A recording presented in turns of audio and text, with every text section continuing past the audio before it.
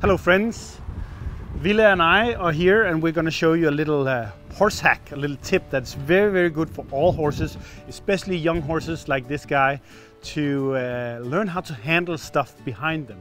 So I have a door here and I have an opening and there's a little step up in there. So all those factors are going to play in this little horse hack where we are going to ask him to find his own way backwards into the stable. So what we'll do is we'll just position the horse here first.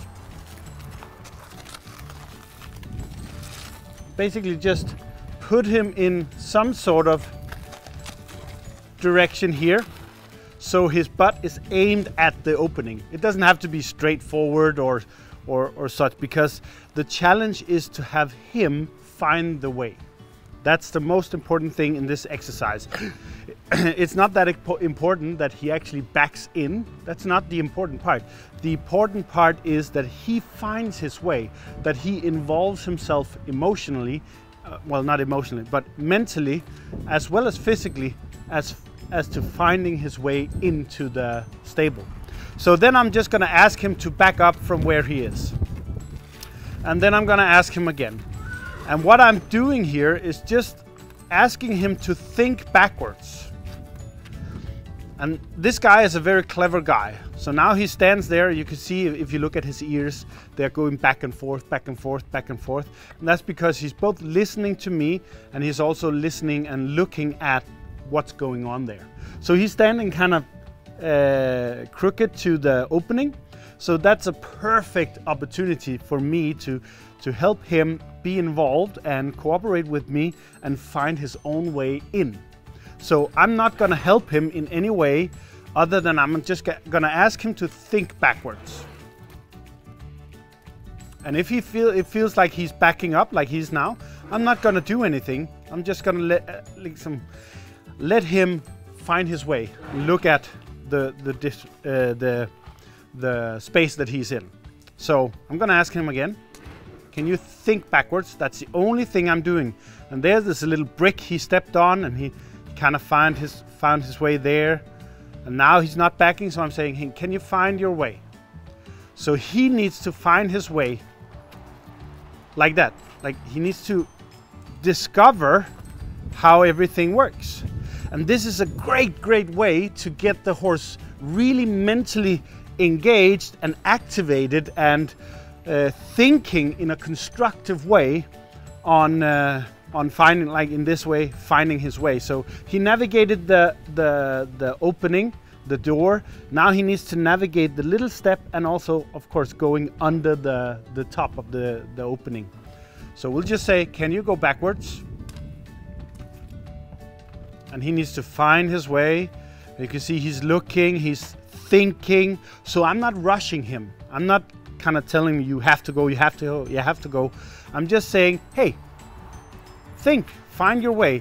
And if he goes forward like that, it's perfectly fine. Then I just know he's not thinking backwards. So I'll just say, hey, can you go backwards again? And when I feel like his weight is shifting backwards like this, then I know he thinks backward. Then he comes forward again, that's perfectly fine. He may just needed the other leg. So you can really look, if you look at his face, look at his ears, his eyes, he's kind of like really concentrating. And for an extroverted horse like this is really healthy. To get him centered, to get him present, to get him concentrated, and even thinking constructively, especially backwards when you have a more extroverted horse, that is easy to go forward than backwards.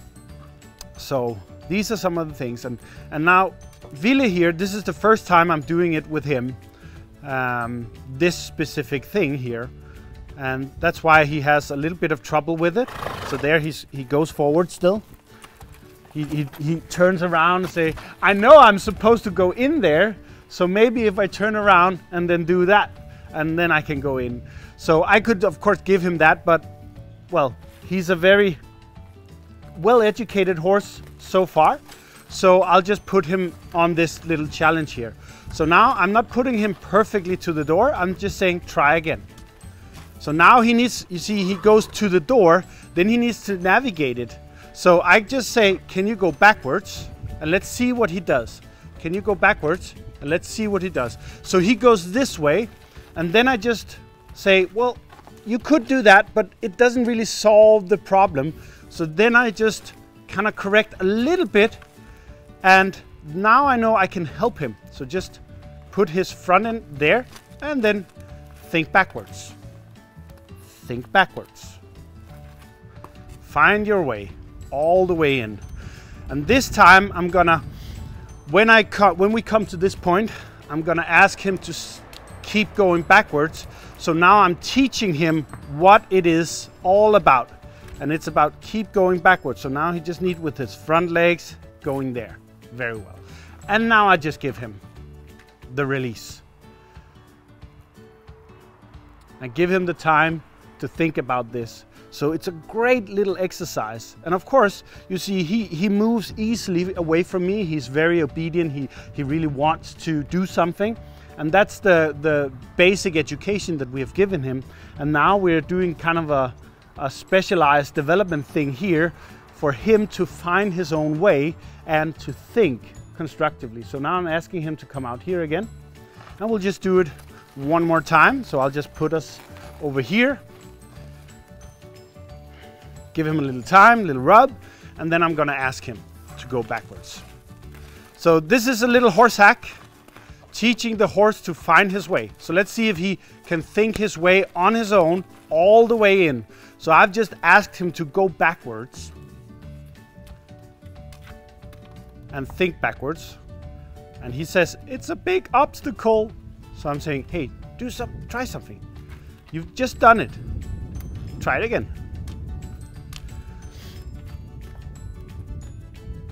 And then, can you find all the way? That was good. That was really, really good. So that's a little tip for you. And if you like it, please subscribe and like this video and share it with all your friends.